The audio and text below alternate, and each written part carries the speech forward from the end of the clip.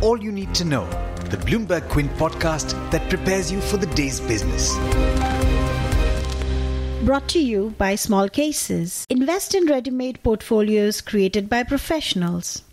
Good morning. You're listening to the Daily Morning Update from Bloomberg Quint, and I'm Alex Matthew. Today is the 23rd of October. Let's talk about the most interesting news first. Over the past week, there have been several seemingly distressed sales in the secondary market for corporate bonds.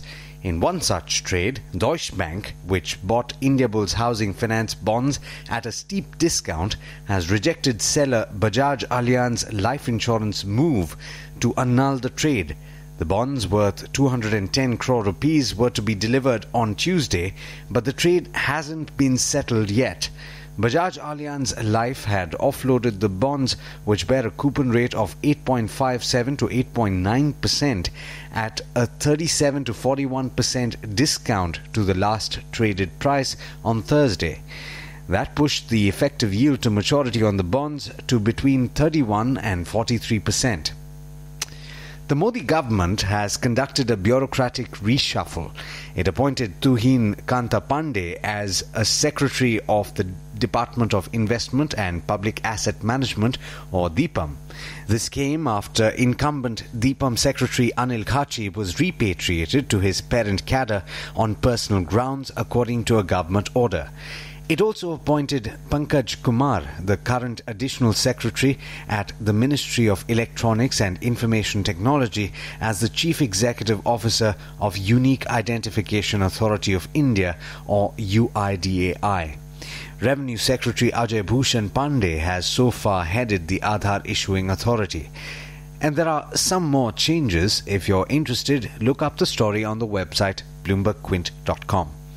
In earnings, RBL Bank reported a sharp fall in net profit for the second quarter of the current financial year. It fell 73.4% year-on-year to 54.3 crore in the second quarter. And the culprit was primarily a sharp rise in bad loans. As a percentage of assets, bad loans doubled sequentially from 1.3% to 2.6%. Slippages, or fresh loans turning bad, stood at 1,377 crore rupees in the quarter. In the telecom space, operators Reliance Jio Infocom, Vodafone Idea and Bharti Airtel have paid over 4,500 crore rupees cumulatively to the telecom department in spectrum dues in the past 3 to 4 days, according to sources who spoke to PTI. In international news, the Chinese government is drafting a plan to replace Hong Kong's Carrie Lam with an interim chief executive, according to a Financial Times report. Lam's successor would be installed by March, covering the remainder of Lam's term should Chinese President Xi Jinping decide to carry out the plan. Lam's replacement would not necessarily stay on for the full 5-year term afterwards, though. Potential succeeding candidates include Norman Chan, who is the former head of the Hong Kong Monetary Authority, and Henry Tang, who has also served as the territory's financial secretary and chief secretary for administration. In the UK, Boris Johnson's mission to take his country out of the European Union in 9 days' time was thrown off course as members of Parliament blocked his plan to rush the Brexit deal into law. The House of Commons voted 322 to 308 against Johnson's proposed fast-track timetable for the Withdrawal Agreement Bill, which is the crucial piece of law to implement the deal that he struck in Brussels last week. The defeat followed an initial victory for Johnson in gaining parliamentary support for the general principles of the deal that he struck with the EU. Meanwhile, European Council President Donald Tusk responded by saying he'd recommend the EU accept the UK's request for an extension. While he didn't set a date, his suggestion that this could be agreed without a summit pointed to accepting the British Parliament's request for a new exit date of the 31st of January 2020. In international markets, US stocks ended lower, with the Nasdaq and the S&P 500 dropping 0.7 and 0.4% respectively. The Dow ended only marginally lower. Stocks at the Asia-Pacific region are mostly lower too.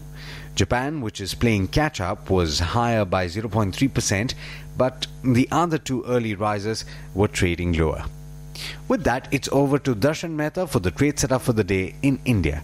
Good morning, Darshan. How are we looking today?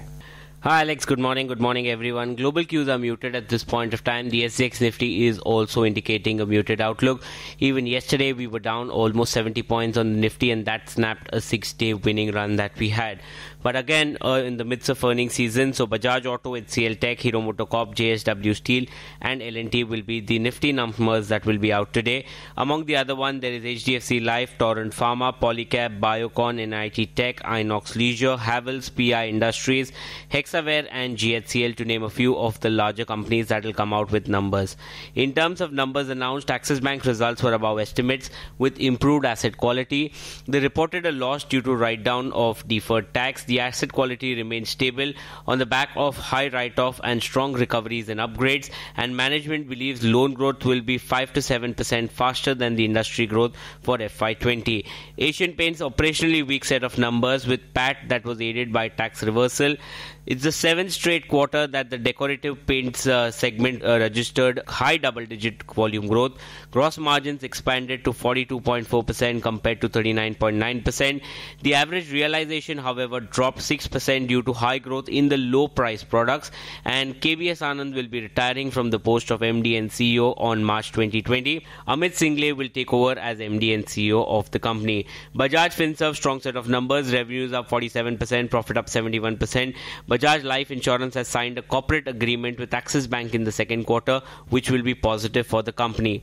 RBL Bank, across the board, brokerages have cut the target. The results were below estimates on weak asset quality. The NII met estimates while the profit dropped on higher provisioning. The management expects total stress accounts to be close to 1800 crores, and that too from 4 different corporates. They have recognized 800 crores as NPA, and the 350 crores is the provisioning.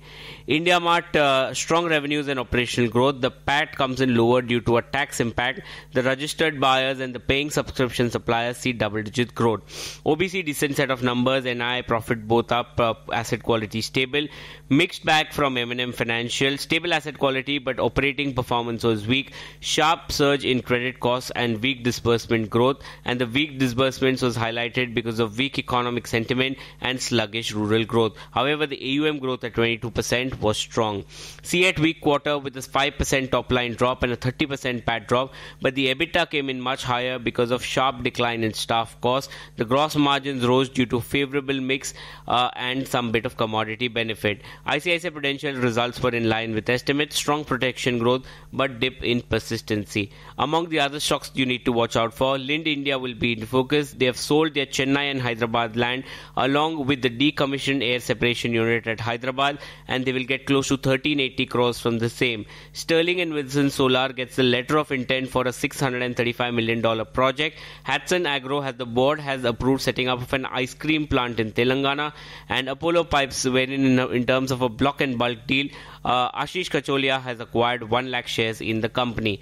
But there's much more you need to know before trade actually starts. For that, log on to our website bloombergquint.com and click on the All You Need to Know tab, and you will be prepared for morning trade. Thanks, Darshan. Well, that's all we have for you on this podcast, but as always, and like Darshan says, there's a lot more on the website bloombergquint.com, so don't forget to check it out. This is Alex Matthews signing off. Have a great day. I hope you enjoyed listening to All You Need to Know. Did you know that you could listen to the show on the IVM Podcast app? On the IVM Podcast app, along with this, we have a number of other shows which you think you'll enjoy. Listen to Cyrus Says with Cyrus Brocha as the host. Listen to Paisa Vaisa with Anupam Gupta. The Scene and the Unseen with Amit Verma. Or Shunya One hosted by Shiladitya Mukhopadhyay and myself. Check out the IVM Podcast app to get more talk content that you will enjoy.